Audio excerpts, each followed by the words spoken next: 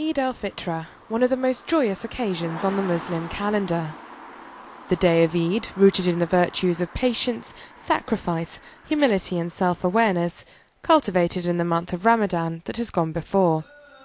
A month in which British Muslims have been encouraged to use the opportunity to open their doors to the local community and to engage open-heartedly with neighbours, whether Muslim or not.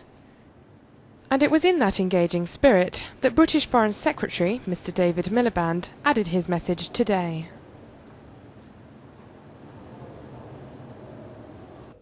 I'm delighted to send my good wishes to Muslim communities in Britain and around the world for Eid al-Fitr.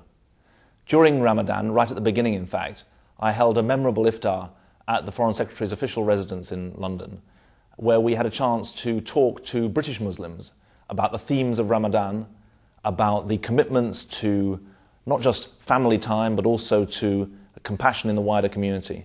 I know that Eid al-Fitr is a time of joyous celebration in the Muslim communities, and it's also a chance for the rest of Britain to understand the motivations of Britain's many Muslim communities.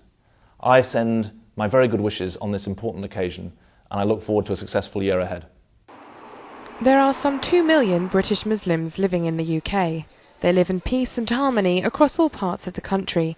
There are Islamic centres and mosques in all major UK cities. Muslim communities continue to be involved in British society at all levels.